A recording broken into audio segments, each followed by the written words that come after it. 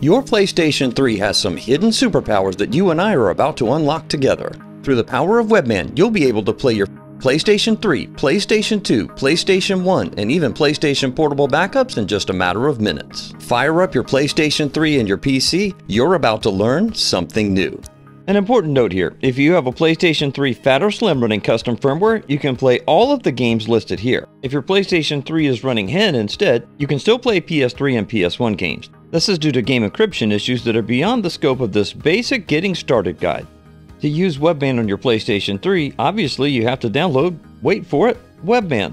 It's hosted on the GitHub and linked for you in the video description.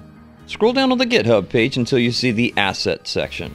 Near the bottom of the Assets section, you'll see a link for the webMAN mod installer package file. Click to download it to your computer. You'll need a USB flash drive formatted in FAT32 format to copy webMAN over to your PlayStation 3.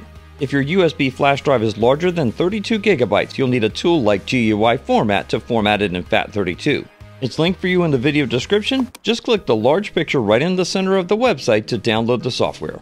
To move your content over to your PlayStation 3, we'll use File Transfer Protocol, or FTP for short. I like FileZilla for this task because it's free and easy to use.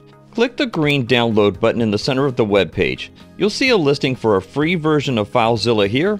Click the download button at the bottom of this column to grab the latest version. From your Windows desktop, open the Downloads folder inside File Explorer. You'll see the installer executable file for FileZilla here. Double-click on this file to start the installation process, and at the UAC prompt, click Yes to continue. It's a straightforward install except for one thing. Slow your roll for a moment and make sure to either accept or decline the installation of the AVS Secure browser during the installation process of FileZilla. Once the install is complete, uncheck the option to automatically launch FileZilla. We'll come back to it in just a moment. For now, just click Finish to close the installer. You can delete the installation file out of your Downloads folder as you won't need it any longer. Next up, let's prep your USB drive for use with your PlayStation 3. Insert the drive into your computer, make note of the drive letter assigned to your USB storage device by Windows, and then close out the File Explorer window for the drive. Navigate to the GUIFormat executable file inside your Downloads folder and double-click on it. Then at the UAC prompt, click Yes. Important note here, make sure you close out any open windows for File Explorer before attempting to use GUIFormat. Take a look at the top left corner of the GUIFormat interface. Right underneath the word drive, there's a drop-down. Be sure to select the correct drive letter that corresponds with the USB drive you just plugged into your computer. Once you've selected the correct drive letter, click Start, and at the confirmation prompt, click OK. Once the FAT32 formatting process is complete, click Close in the bottom right corner of the window to close out GUIFormat. Now that your USB drive is formatted, open your Downloads folder, and you can either archive the GUIFormat software or delete it from your computer, remembering, of course, it's still archived in your recycle bin. Let's get webMAN copied over to your USB storage drive. I'm going to move the File Explorer window for downloads over to the left side of the desktop. I'll remove the USB drive and then just plug it right back in to activate the File Explorer window for the USB storage drive. I've brought it over to the right side of the screen here. Now all you have to do is just drag and drop webMAN mod right onto the root of your USB storage. Now you can remove the USB drive from your computer, delete the webMAN mod package file from your Downloads folder, and close out any open instances of File Explorer on your computer. Insert the USB drive into the rightmost USB port on your PlayStation 3 system. If you have a PlayStation 3 with custom firmware, turn the system on. If you have a PlayStation 3 that runs PS3 Hen, turn the system on and enable Hen. No matter which PS3 model and firmware you're using, from the cross media bar, scroll over to the right to get to the Game tab. From here, scroll all the way down to the bottom of the Game tab and you'll find the Package Manager. Select it with the X button.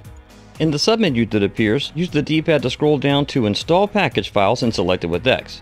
In the next submenu, scroll down to Standard with the D-pad and select it with X. You'll see the package file for webMAN mod here. Press X to install the package file to your PlayStation 3. I normally gloss over installation setup bars like this one, but I just want to point out to you, if it looks like it's gotten stuck at about 40% or so, just leave it be and let it do its magic. It will resume the process and complete all the way to 100% in just a moment. See what I mean? Everything's good to go. Once the installation process is complete, you'll see a confirmation message on screen. Press the circle button to go back to the cross media bar. You're done with the USB drive. You can now remove it from your PlayStation 3.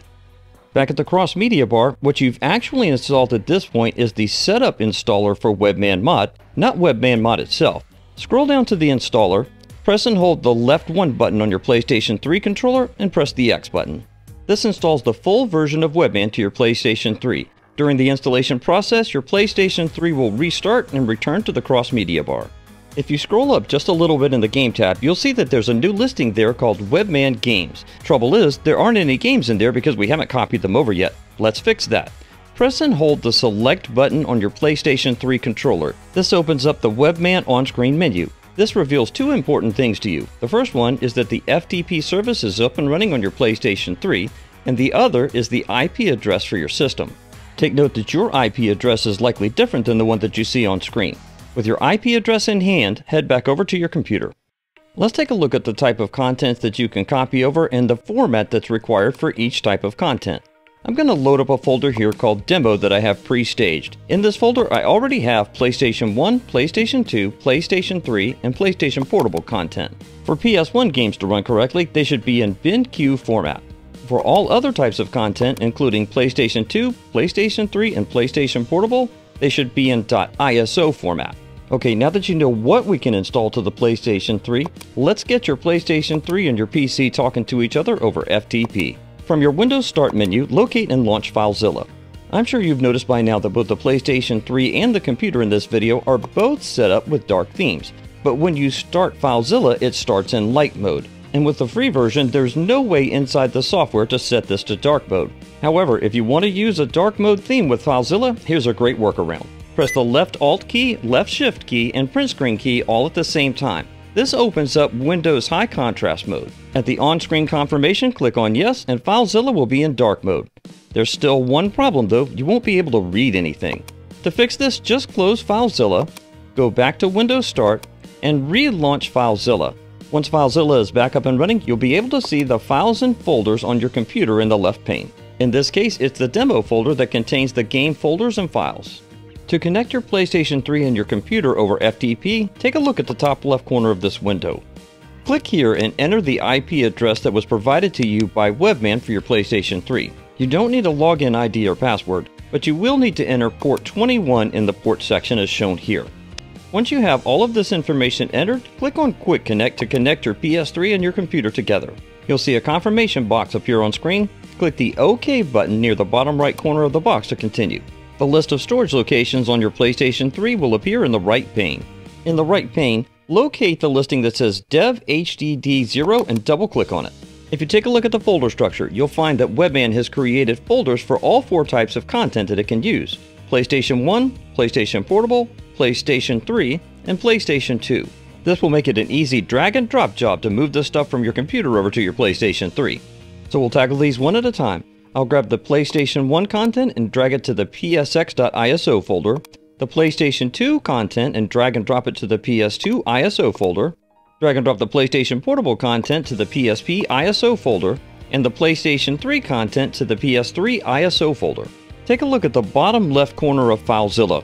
You'll see a listing here for queued files, which are the files that are waiting to be transferred over, the number of successful transfers, and any failed transfers. Once all of your game files have been copied over to your PlayStation 3, you'll see a confirmation message pop up in the bottom right corner of the screen. You're done with FileZilla. You can go ahead and close it out by just clicking the red X in the top right corner of the window. Quick reminder, if you previously turned on high contrast mode, press left Alt, left Shift, and print screen to turn it off. Back at your PlayStation 3's cross-media bar, press and hold the Select button on your controller to close out the webMAN pop-up menu. Your games have been copied over to your internal hard drive, but webMAN doesn't know they're there yet. Here's how to fix that. Navigate to webMAN Games and press X. The only choice you'll have at this submenu is webMAN Setup. Select it with the X button. From the list of choices here, use the D-pad to scroll down to the listing for Refresh, webMAN Games, and XMB, and select it with the X button. This will take you back to the cross-media bar and it will automatically restart webMAN. Once webMAN comes back up, go back up to webMAN Games and select it with the X button. You'll see menu choices now for each one of the systems for which you copied over content. Each one of these has its own unique considerations for launching the content, so let's look at them one at a time. First slugger up to the plate is PlayStation 3. I'll select this folder with the X button, and you'll see that the game Tron Evolution is listed here. I'll select it with the X button, and the disc will be virtually loaded and automatically started. PlayStation 3 games load up with no further considerations before launching the game. They are PlayStation 3 games and natively supported on the system after all. PlayStation 2 games are a little different. You see, PlayStation 3 games save their data natively to a hard drive, but PlayStation 2's save natively to a memory card. Fortunately, the first time you attempt to load a PlayStation 2 game, if you don't have a virtual memory card set up on your PS3, it will prompt you to do this. To get started with setting up a virtual PS2 memory card, select Yes with the X button. Then at the confirmation prompt, select OK with the X button to continue. This will take you back to the cross-media bar and automatically take you to the submenu for Create New Internal Memory Card. Select it with X and select Internal Memory Card PS2 with the X button. You can choose to assign a custom name to your memory card or just scroll down and select OK with X. You'll get an on-screen confirmation that the internal memory card has been created and assigned to slot number 1. Press the circle button to go back to the Game tab inside the cross-media bar. From here, use the D-pad to scroll down several times until you see a listing that says PlayStation 2 Format Disk. That entry was automatically created when you selected your PlayStation 2 content inside the PS2 folder of webMAN games. Press X on PlayStation 2 Format Disk, and you'll be off to the races, memory card included. For PlayStation 1 games, it didn't give the option to me to automatically set up a memory card, so you'll need to do this manually. Scroll up in the Game tab until you see the listing for Memory Card Utility and select it with the X button. At the submenu that appears, select Internal Memory Card with X, and at the next submenu, select Create New Internal Memory Card with X. This time, scroll down with the D-pad to Internal Memory Card PS and select it with the X button. Once again, you'll have the choice to name your card with a custom name or just select OK with X to continue, which is what I'll do in this case. The PS1's a little different than the PS2 with memory cards. It will create the memory card, but it does not automatically assign it to a slot. Here's how you do that. First, press the circle button on the controller to go back to the cross-media bar. You'll see a listing for your newly created PS1 memory card. Press the triangle button to pull out a sidecar menu. You'll see a menu item here called Assign Slot. Select it with X. Then you can assign the card to slot 1 or slot 2, whichever you choose. In this case, I'll assign it to slot 1 with X. Now that you have your memory card assigned, press the circle button to go back to the Game tab in the cross-media bar. Scroll down through the listings to go back to webMAN Games. Press the X button at webMAN Games, locate the PS1 folder, press the X button, and locate your content inside the PS1 folder, in this case, Castlevania Symphony of the Night. Select your content with the X button to launch it. To me, Castlevania Symphony of the Night just never gets old. PlayStation Portable games also have their unique considerations for loading and launching them. First, select webMAN Games with the X button, then select webMAN Setup from inside the submenu. From the list of setup choices, use the D-pad to scroll almost all the way down to the bottom, and you'll see a listing here that says Update webMAN Mod. Select that with the X button to continue. Inside this menu, scroll down one time with the D-pad until you see the listing for add-ons and select add-ons with the X button. There are two different kinds of launchers you can install here. The first one is called PSP Minis Launcher. Select it with the X button to install it. Once it's installed, press the circle button to go back to the cross-media bar. To grab the other launcher, press X for webMAN Games, X for webMAN Setup. Once again, scroll almost all the way down to the bottom until you get to Update webMAN and select it with the X button. Scroll down in the submenu to Add-ons and select it with X. Scroll down one listing this time to get to PSP Remasters Launcher. Select it with the X button to install this package file. Once it's installed, press the circle button to go back to the cross-media bar. To launch your PSP content, press X for webMAN Games. Inside the webMAN Games menu, scroll down to the PSP folder and select it with X. Find the PSP game you want to load, in this case, Parappa the Rapper, and select it with the X button. You have to think of webMAN as a disk loader and not a disk launcher, because what happens here is it loads the disk but does not automatically launch it. In this instance, you'll need to press circle several times to go back to the Game tab of the cross-media bar. You'll see a listing here for PSP Launcher.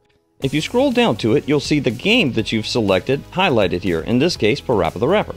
When you press the X button to load your game, you'll see two icons here you can choose from.